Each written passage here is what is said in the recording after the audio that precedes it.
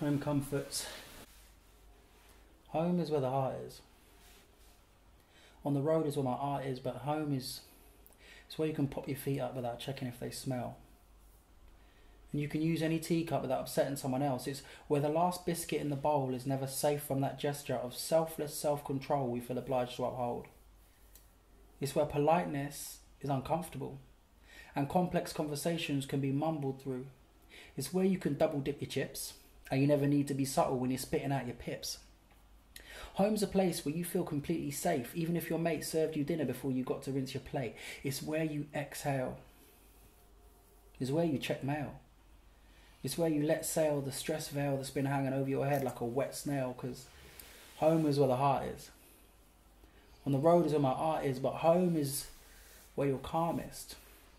But you never notice till you're trying not to pass wind in a yoga class, and eventually you chance it. That initial release is catharsis. But child's pose can be a sneaky bastard.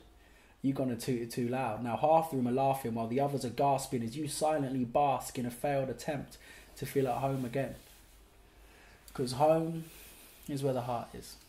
On the road is where my art is, but home is where you fart. It's something we all take for granted.